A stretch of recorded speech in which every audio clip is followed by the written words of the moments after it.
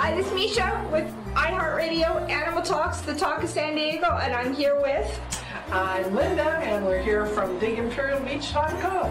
And my girl over here, Linda Supton, adoption counselor at Chula Vista Animal Care Facility. and... Tiana Torres, animal care specialist here. All right, we're going to just chit-chat today about the importance of adoption, spayed and neuter, the whole 9 yards. So, again, my girl Linda, what do you consider in your experiences around the animal care facility itself?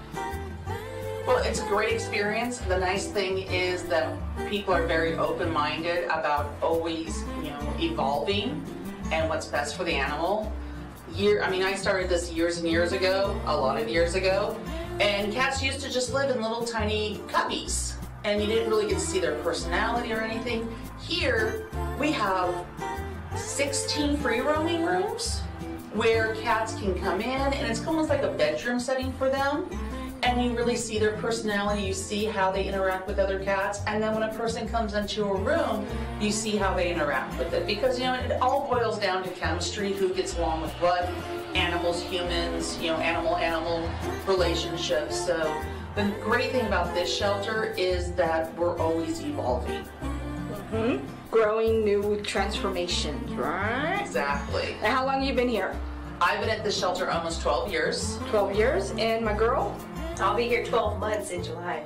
Oh, so 12 years I'm a and newbie. 12 months, a Yes. very different experience level. Now we ask Linda, what is your experience level being here? Meet Tiana. Uh-huh. Yes. I love the facility. I love that they give me an opportunity to express who I am and bring to the table what I come with. I have a behavior background, so a lot of what I've been doing has been training the animals. Take a couple of them off to the side and work with them. If I find that they're potty trained, they go out for regular walks. I make that happen. I love the facility here. Everybody absolutely loves the animals and is here 110% for them. And we are at Chula Vista. Animal Care Facility. Chula Vista Animal Care Facility. Located where, Tiana? 130 Beyer Way. Yay! Tiana's where she's at. She does get to work on time. Thank you. So what are some of the services that the animal care facility provides for the public and the community? Well, overall, the animal shelter, our main goal is rabies control. The state of California is a rabies control state. That's why people ask you, is your dog licensed? It means the license equals that your dog has a current rabies shot. Mm-hmm. So that's the number one reason why there's an animal shelter is for rabies control. Next, it's for stray animals. Stray animals that are on the street, we don't want them getting injured, we don't want them causing car accidents, we don't want them attacking people.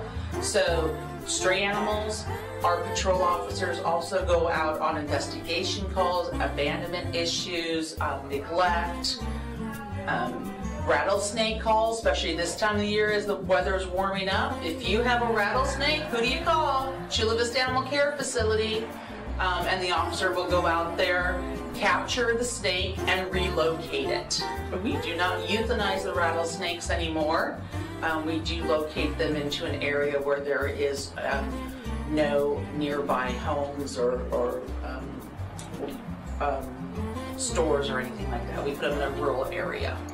Keep them safe from the public. Exactly. Because the public will hurt them.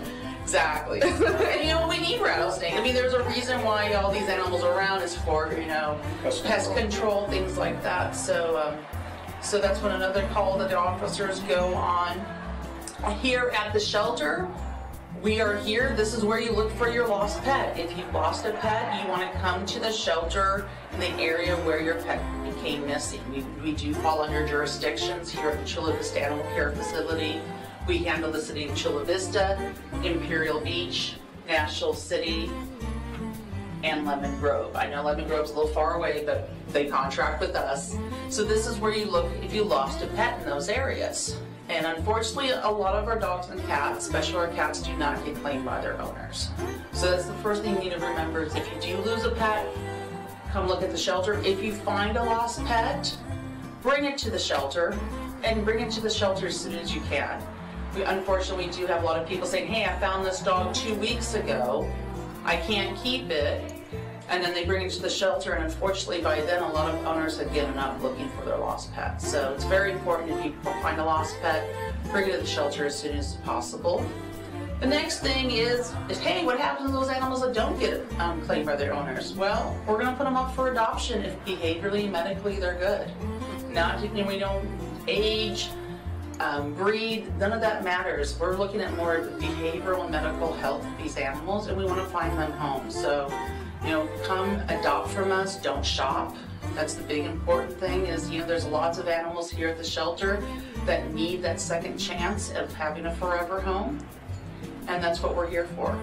We also offer services as low-cost spay-neutering for low-income families. We do tend to fill up fast when those dates open. And if you're watching this cast and you're going, hey, how can I help out? You can always donate and sponsor a spay-neuter clinic. We're always looking, if you're a business person and you want to help your community, sponsoring a spay-neuter clinic, I think it costs between $1,200 and $1,500. That's 25 animals can be spayed and neutered with that donation. So that's always very important. So who do I contact when it comes to that? You can contact our director, Mandy Mills, here at the Chula Vista Animal Care Facility. You can go to our website, which is www.cvacf.org, and click on Contact Us and say, hey, I want to help out with over pet population. I want to sponsor a spay-neuter clinic. What's that website again? www.cvacf.org. It's the initials for the Chula Vista Animal Care Facility. And Linda, what's the phone number that someone can call if they're questioning about whether you have their lost pet? Well, I'm going to tell you first, Linda, is we are very short-staffed here. So if you can first go and use the internet, since we are internet-based here, go to petharbor.com. That's PETHARBOR.com, and click on the Chula Vista Animal Care Facility. There's a Lost of Pets section in there that's updated every 13 minutes. The photos aren't pretty. I tell people it's like when the celebrities get arrested, but at least you can kind of see if your pet is physically here at the shelter. But our main number is 619-691-5123. We answer those phone calls when staff's allowed. We are multitaskers here, so if we're not picking up the phone, it's because we're helping a person physically in front of us. Leave a message and we'll get back to you as soon as we can. And what are your operating hours? Our operating hours are Tuesday through Friday from 10 to 5 and Saturday from 10 to 4. And one quick question too. A lot of times people might check the facility to see if they have a missing pet. And would it be a good suggestion to not just check once, but check 2 or 3 times? Because a lot of times if they don't show up the first time that you're looking for them, somebody could drop them off at a later time. Absolutely. I recommend that people check with us like once every 3 days. We are closed Sundays and Mondays. Our officers are working on those days, so once again, check that Pet Harbor website. But I always recommend people to check every 1 to 3 days and keep on going for a month. Check for 30 days and see if your pet shows up here at the shelter. We just got a dog in this past week. He had a microchip, and we can flesh out microchips in another segment, but microchips are awesome as a former patrol officer. This pet's been missing since October. He came in, we scanned the microchip, contacted the owner, she told us he's been missing since October. I am on my way down to get my dog back. So do you provide microchip? We do offer a microchip clinic anytime the shelter is open through those operating hours. The cost is $30 for us to do the microchip, and then there is an $8 registration fee with the microchip company to register nationwide, but you will be registered at our shelter with that information. We do dogs and cats, rabbits. Don't bring me your iguana. Don't bring me your parrot. Those require a specialty veterinarian to do the microchip in. But dog, cat, rabbit, we can microchip that for you.